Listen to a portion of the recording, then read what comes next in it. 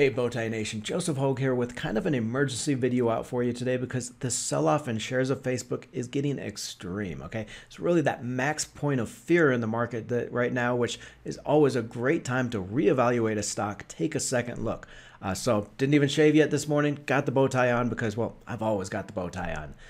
So in this video, I want to share why Facebook is falling so badly. It was down 25% in a single day last week, which actually erased the most value off of a company in history. What are some of the short-term problems we're looking at, some longer-term problems, and the upside? And I'm going to put all this into perspective with some forecasts, some price forecasts, and return forecasts for you.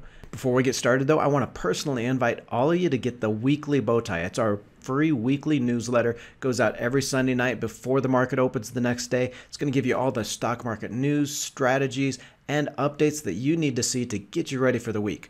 It's completely free, just something I like to do for all you out there in the community. So look for the link that I'll leave in the description below or in the chat. And here we see that massive sell-off last week, down 25% in just a day when it reported that fourth quarter earnings, down from just $323 a share all the way down to about $240 a share on that day, and it's continued to fall. It's really why I say there is just the max fear in this stock right now. 40 analysts slashed their targets on Facebook.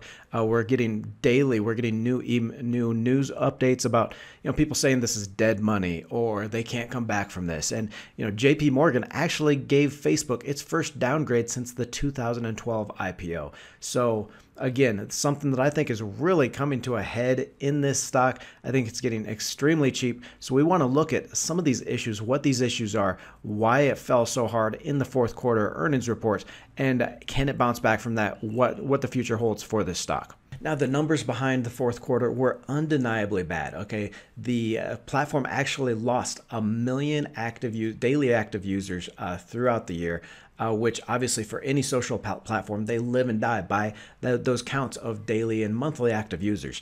They actually missed profit projections, so earnings estimates by 14% or 14 cents per share, which is a cardinal sin for any company to miss estimates, but to miss it by that much was pretty heavy. The operating margin, all you out there in the nation know, this is one of my favorite measures of a stock, of the performance of a stock. The operating margin is the operating income, so the income left over after paying all the costs to suppliers, some of the production costs, the marketing costs, the wages, all of those key core operational costs. That actually fell by 6%, okay, the operating margin, so that profitability, that percentage of profitability. And a lot of that was on increased metaverse spending, okay. Facebook is now spending heavily in its marketing as well as product development in metaverse and Web 3.0. So that's really gonna factor into our ideas and our analysis, whether it can come back, how long that spending is going to ramp up, and when the revenues actually come through for it. Ad impressions also dropped 6% in North America, mostly on the changes in the Apple privacy policy. If you don't know, Apple instituted a new privacy policy through its devices last year that really hindered Facebook and other social media's platforms' ability to retarget people. Okay, basically in the past, Facebook and any social media platform, they've been able to place a cookie on your computer, on your device, on your mobile phone. If you visit their site or some other sites, and it uses that data about your surfing, about your activity online to better serve you ads, right?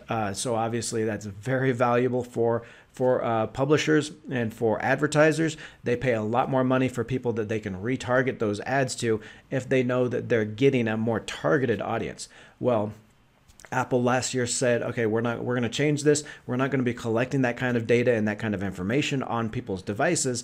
And so again, that really hurt Facebook and a lot of these other social platforms, the money that they can collect on those ads that they serve. So the first step in our analysis is to talk about some of those near-term and longer-term issues with Facebook, whether it can rebound from those, whether it can reverse some of those trends, and where it goes on those, before we get to the numbers side of the comparison and the price forecast.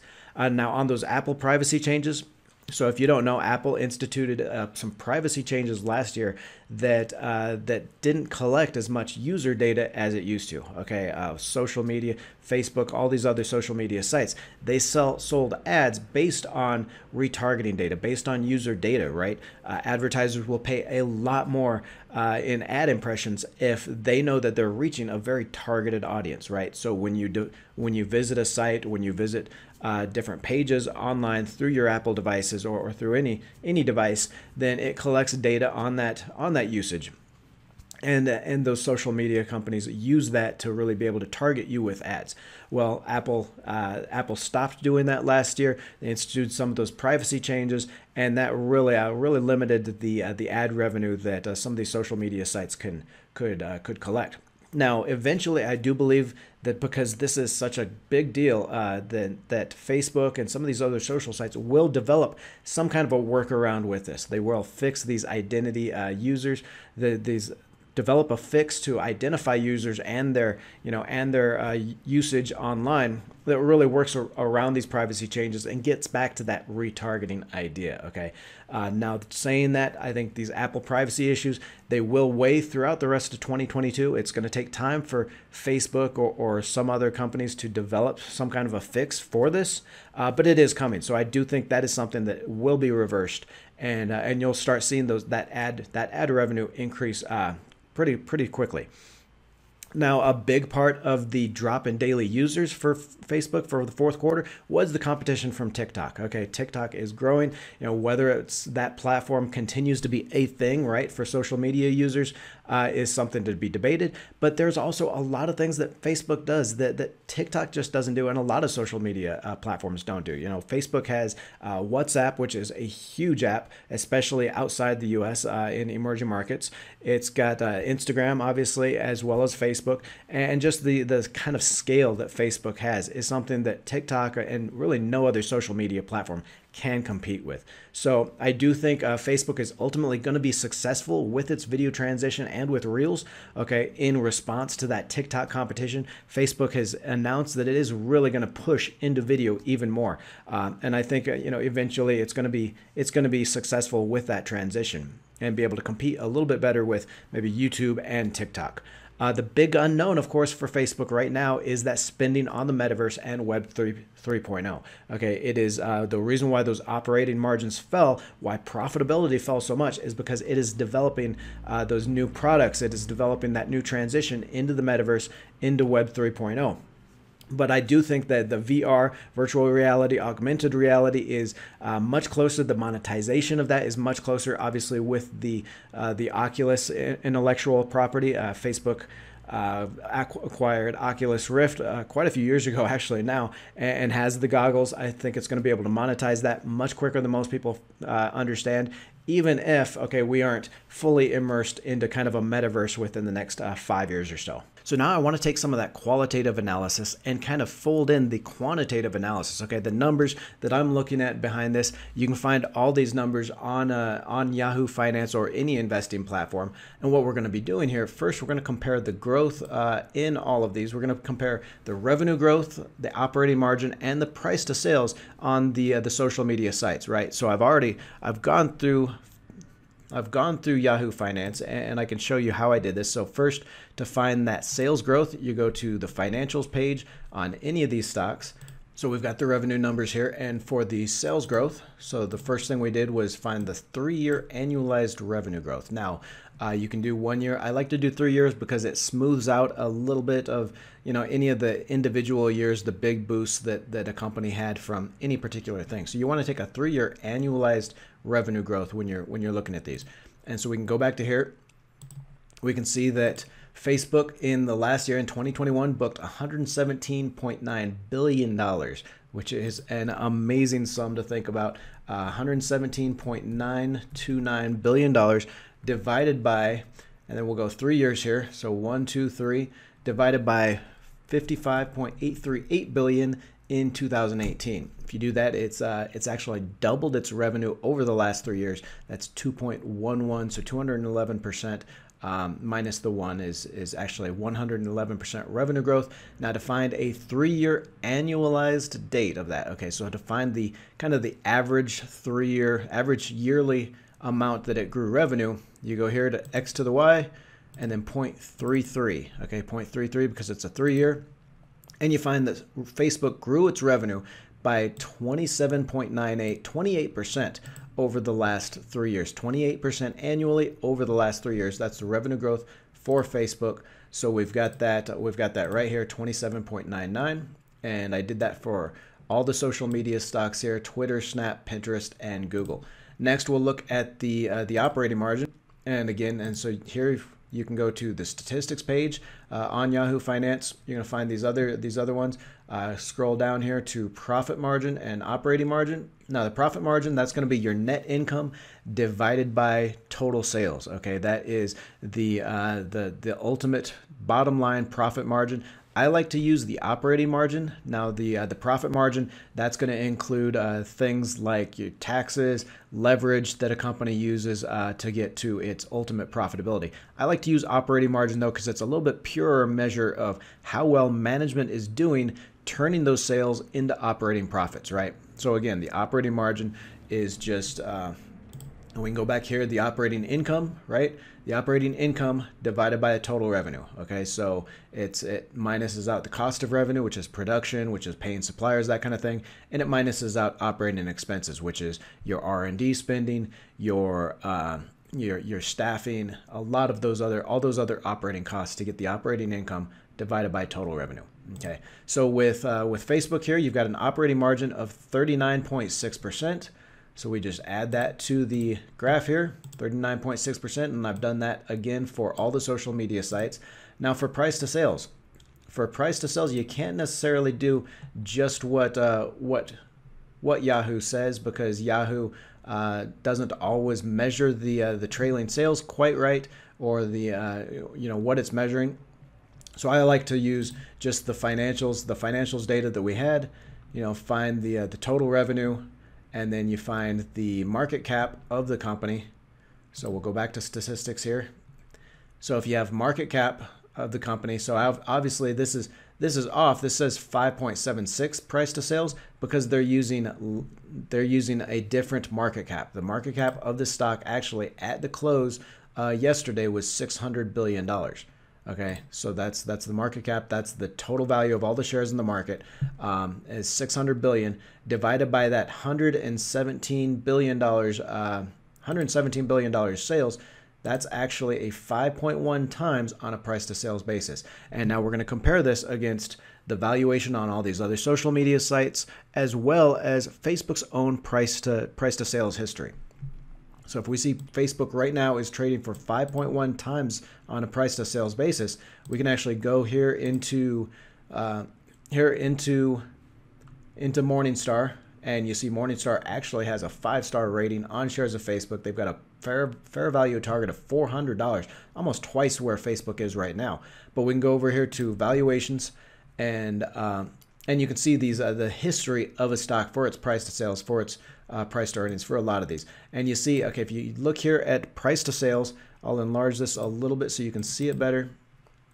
Look at price to sales history here. 2012, when it IPO'd, when it first came out, it was trading for about 11 times on a price to sales basis, which is really growth stock atmosphere, right? Anything over 10 times on a price to sales is growth stock, which Apple grows Facebook grows its earnings or its sales by 20-30% a year. So it is definitely a growth stock at times. You can see it has come down. In 2018, it was trading for 7.4 times on a price to sales basis, 8.9, 10 times, 8.6 here just as recently as last year, and now it's trading for that 5.1. But it was at 10.5 times average over the last 5 years on a price to sales basis. So if we take that average 10.5 times, I mean, that is almost double where it's trading right now. It's trading for right now a 5.1 times price to sales. If it were trading at 10 times that average 5-year multiple, it would be twice the price. It would be at that $400 per share target,